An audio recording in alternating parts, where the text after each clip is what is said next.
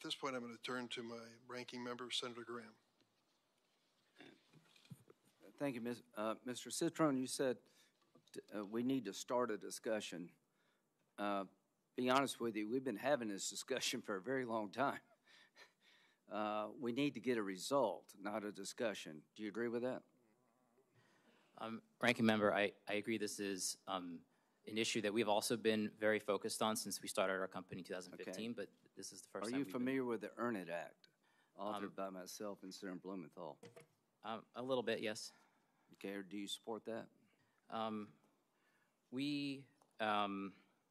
Like yes or no? We're not prepared to support it today, but okay. We believe that section... Do you support the CSAM Act? The Stop CSAM Act, we are not prepared to support today. Okay. But we do you support the SHIELD Act?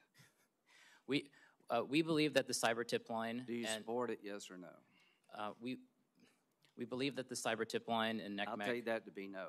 The Project Safe Childhood Act, do you support it? We believe that... I'll take that to be no. The Report Act, do you support it? Ranking Member Graham, we very much look forward to having conversations with you and your team. Well, I look forward to passing the bill that will solve the problem. Do you support removing Section 230 liability protections for social media companies?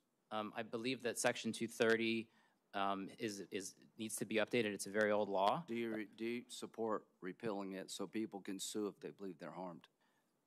I think that Section 230, as written, while it has many downsides, has enabled innovation on the internet, which I think has largely been... Thank you very much. So here you are. You got, if you're waiting on these guys to solve the problem, we're going to die waiting. Mr. Zuckerberg,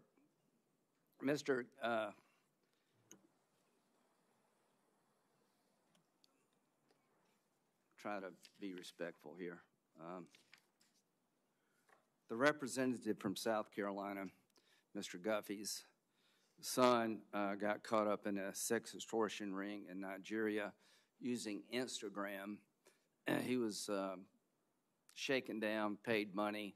That wasn't enough, and he killed himself using Instagram. What would you like to say to him? It's terrible. I mean, no one should have to go through something like that. You think he should be allowed to sue you? I think that they can sue us. Well, I think he should, and he can't. So the bottom line here, folks, is that this committee is done with talking. We passed 5 bills unanimously that in their different ways, and look at who did this. Graham Blumenthal, Durbin Hawley, Klobuchar Cornyn, Cornyn Klobuchar, Blackburn and Ossoff. I mean, we've found common ground here that just is astonishing.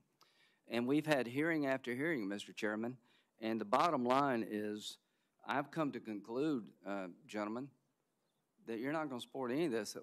Linda, how do you say your last name? Yacarino. Do you support the Earn It Act? We strongly support the collaboration to raise industry practices to Do you support prevent the Earn It CSAM. Act? Do you support the Earn It in English? Do you support the Earn It Act? Yes or no? We don't need double speak. We look here. forward to supporting and continue our conversations. Okay, so as you can see, no. But you have taken the reason the Earn It Act is important. You can actually lose your liability protections when children are exploited and you didn't use best business practices. See, the Earn It Act means you have to earn liability protection. You're given it no matter what you do. So to the members of this committee, it is now time to make sure that the people who are holding up the signs can sue on behalf of their loved ones. Nothing will change until the courtroom door is open to victims of social media. $2 billion, Mr. Chu. What percentage is that of what you made last year? Senator, it's a significant and increasing investment. As a private company, we're not sharing our financials. You pay taxes. I mean, 2% is what percent of your revenue? Senator, we're not ready to share our financials in public. Well, I just think $2 billion sounds a lot unless you make $100 billion. So the point is, you know, when you tell us you're going to spend $2 billion, great, but how much do you make? You know, it's all about eyeballs. Well, our goal is to get eyeballs on you. And it's just not about children. I mean, the damage being done. Do you realize, Mr. Chu, that your TikTok representative in Israel resigned yesterday? Yes, I am aware. Okay, and he said, I resigned from TikTok. We're living in a time in which our existence as Jews in Israel, and Israel is under attack and in danger. Multiple screenshots taken from TikTok's internal employee chat platform known as LARC show how TikTok's trust and safety officers celebrate the barbaric acts of Hamas and other Iranian-backed terror groups, including the Houthis in Yemen. Senator, I need to make it very clear that pro-Hamas content and hate speech is not allowed on our platform or within our company. Why did he resign? Why did he quit? Senator, we also do not allow any hateful behavior at work. Do you know why he quit? We do not allow this. We will investigate such claims. My question is, he quit. I'm sure he had a good job. He gave up a good job because he thinks your platform is being used to help people who want to destroy the Jewish state. And I'm not saying you want that. Mr. Zuckerberg, I'm not saying you want, as an individual, any of the harms. I am saying that the products you have created with all the upside have a dark side.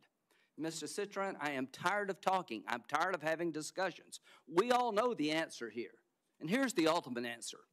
Stand behind your product. Go to the American courtroom and defend your practices. Open up the courthouse door. Until you do that, nothing will change. Until these people can be sued for the damage they're doing, it is all talk. I'm a Republican who believes in free enterprise.